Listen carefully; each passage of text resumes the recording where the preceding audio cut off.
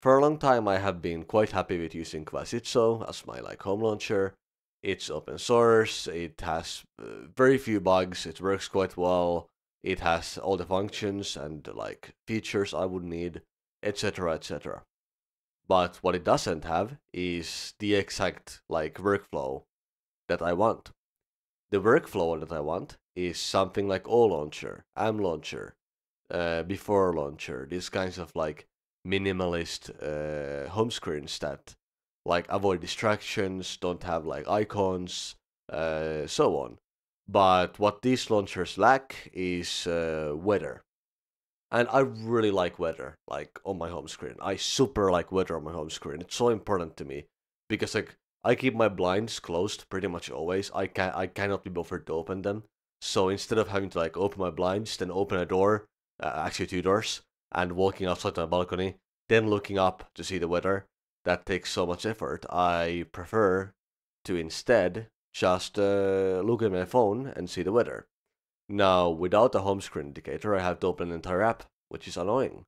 Instead, it's nice to just be able to unlock my phone and then just like see the weather right there. I don't have to like wait, I don't have to like go around and mess around and do stuff. No, it's just there. I like that. So I could not find a minimalist launcher that is open source with a weather indicator. At least not one with the kind of user experience that I would want to have. And as such, I set out to do the obvious ultimate solution to the problem, and that's to make my own. So that's what I did. Say hi to YAM Launcher. What the hell is YAM Launcher? Well, as the name suggests, YAM stands for Yet Another Minimalist Launcher, and indeed, it's just one more minimalist launcher in the sea of minimalist launchers. But it does some things differently. For one thing, it has the bloody weather indicator. Not only do you get to see the current weather, you can also see the conditions. So you can see, is it like raining? Is it cloudy? Is it sunny? Is it snowing? Stuff like that. So like it gives you actual information, which is, useful to me at least. And I hope it's useful to other people. It also has the search bar on the bloody bottom of the screen. I don't like how O Launcher, for example, has a search bar on top. Like, phones are massive nowadays, and it's convenient just having it where my thumb is already, so I can just click the search thing and just like use it. Whilst on top, it doesn't make any sense to me. So I have actually put the search bar on the bottom, which I think is a big like it's a small detail, but I think it's a big like deal in terms of the like whole user experience and being natural, stuff like that. So that's where that goes. And like there's other touches like this. I made the like app menu quite a bit larger, and then it aligns to the bottom. So when you search, it actually shows the items you search on the bottom near the search bar. So like it's all very one-hand usable and stuff like that. Beyond that, I have also opted to do a crazy amount of customization. So it didn't have everything when I launched it originally, but it's now on version 1.5, so like 5 updates in or whatever. And it has like you can change the font, you can change the background color, you can use material colors as well, material U for like the background and text color.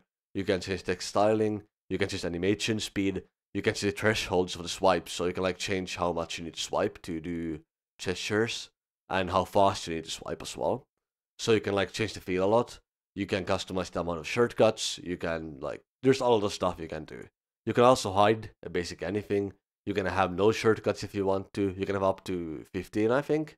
Is the amount I set it to so far. You can hide the clock if you want to. You can hide the date if you want to. You can include a battery percentage or not. You can include weather or not include weather. You can choose the weather units from Celsius and Fahrenheit, etc., etc. There's a ton of stuff you can do. It's very, very customizable, and there's more customization coming in upcoming updates. So you can look forward to that as well. And yeah, I'm still maintaining it. I want to improve it. There's bug reports, and I work on that stuff and whatever, whatever. Either way, just want to kind of share that I have this thing that I am making now, and I think it's really cool. I daily drive it. It works well enough for me. I mean, I made it for myself, So of course it's good enough for that. Yeah, it's there. Links in the description. You can find it on F-Droid. You can also find it on the ECU Android repository if you prefer that. It does, like, the ECU Android repository does update faster than F-Droid. So on F-Droid you might like get my app update like up to a week late, pretty much. A bit less, but like it can actually take like multiple days.